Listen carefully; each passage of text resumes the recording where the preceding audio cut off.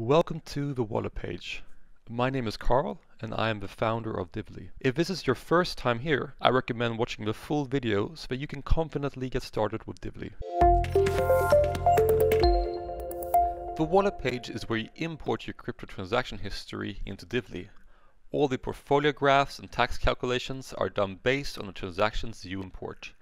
As you can see, when I click around here, nothing is actually available until I add my first wallet. That brings us to the first and most important point in this video.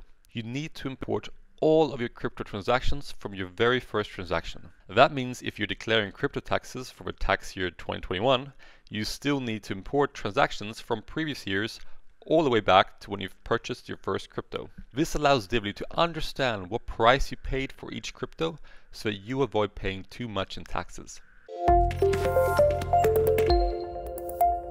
We spend a lot of time at Divly building custom integrations that support a wide variety of popular wallets. These include exchanges like Binance and Coinbase, wallets like Ledger or MetaMask, and blockchains like Bitcoin and Ethereum.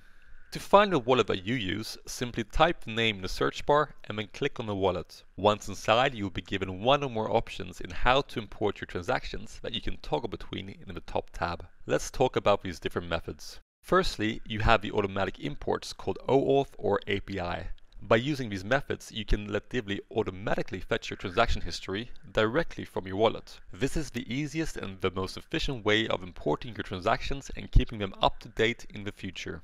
Secondly, you can import your history by downloading a transaction file from your wallet. You then upload the file to Divly and we will import all the transactions in that file. This is what we call CSV import and is probably the most common way of importing data into Divly.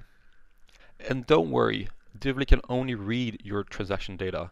This means that we do not have access to trade or send crypto on your behalf. So let's see this in action. For Coinbase, we have built an OAuth integration, which allows us to automatically fetch your transaction data. Here you will see instructions on how to import your trades, as well as what type of transactions the integration supports. In this case, what you do is you click on this button, it directs you to Coinbase. If you have not signed in yet, it will ask you to sign in. And then you authorize Divly to fetch your transaction data. Once completed, Divly will automatically import all your Coinbase transactions. You can see the little flying bird below, indicating that it is fetching your transactions. Once it is done, you'll be notified with a success message. Now at the top you will see under my wallets that 11 Coinbase transactions have been added. Now let's take a look at Kraken, where we have not yet integrated an automated import method like OAuth or API. In this case, we need to upload our transactions using a CSV file. Follow the instructions to download a CSV file from Kraken, which I have already done. Then drag and drop that CSV file into Divly. As you can see, 9 transactions have been imported into Divly. Sometimes you might find that your wallet is not listed in Divly.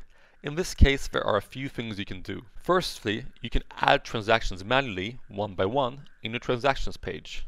Simply go to Transactions, and then click Add Transaction, choose if it's a deposit, a withdrawal, or a trade, and then fill in the required fields. Secondly, you can use Divly's custom upload file. In this case, you go to Wallets, you type Custom Upload, you download the file here, and then add all your different transactions into the CSV file. Once you've done that, you re-upload a file into Divly. Finally, you can always contact Divly support about your missing wallet. If you provide us with a CSV file from a wallet, then we can usually integrate that within a few business days. This also helps other users who want the same wallet to be supported. Drag and drop your file here and we will be able to see it. Let's say you imported all of your transactions today, and tomorrow you made some new trades. Now you want to update your wallets to include the latest transactions. Do this by first clicking on one of your existing wallets to enter the dedicated wallet page. From here you can edit your wallet name, delete your wallet, or update your wallet with new transactions. If it's an automated integration, simply click the button at the top right and all the new transactions will automatically be imported into Divly. If it's a CSV wallet, I can just drag and drop my updated file into this box. Divly will automatically filter out any duplicates and only import the new transactions.